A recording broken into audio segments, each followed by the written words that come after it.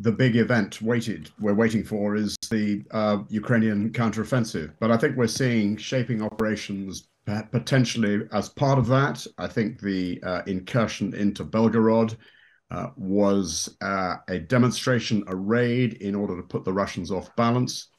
Moving further south to Bakhmut, of course, the story of Bakhmut continues, and I think there's a lot of discussion still about whether the Russians have fully secured it, whether the Ukrainians have got a toehold there or not.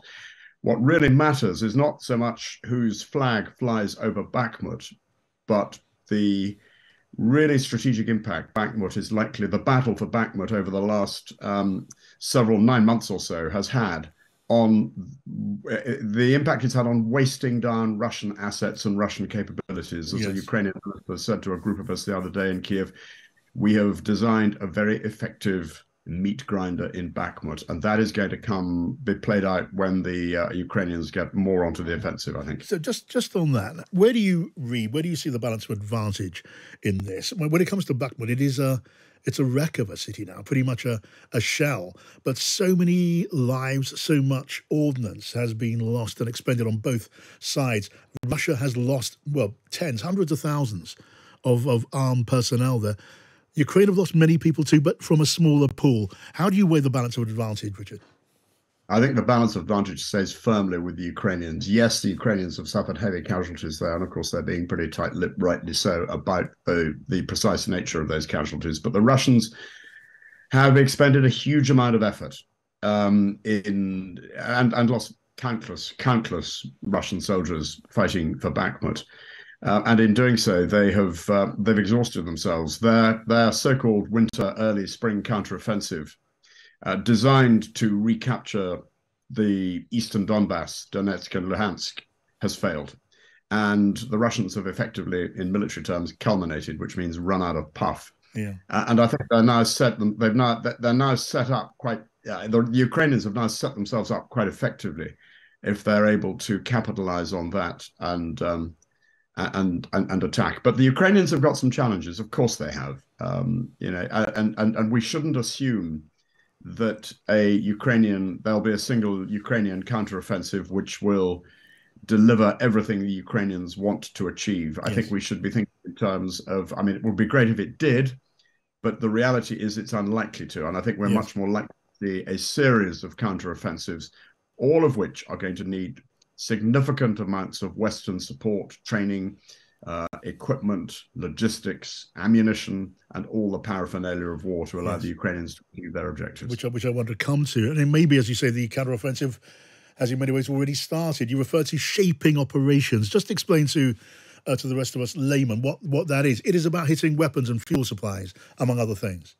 Well, it's about a combination of things. It's about that, and that's what the military called striking into the deep battle to get your opponent off balance, to hit his infrastructure, his logistics, his reserves.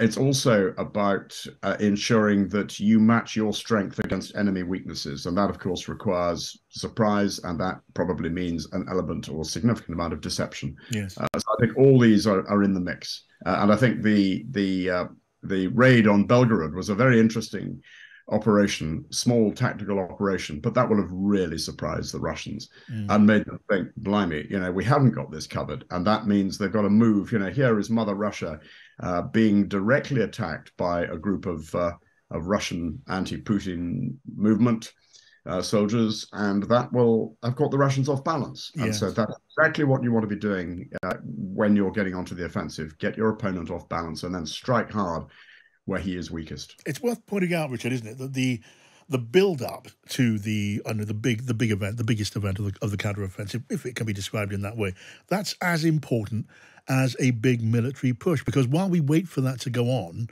the leader of Ukraine, Volodymyr Zelensky, is around Europe, talking to European leaders, traveling to parts of Europe, building up support and support in hard form of munitions and supplies when the big time comes.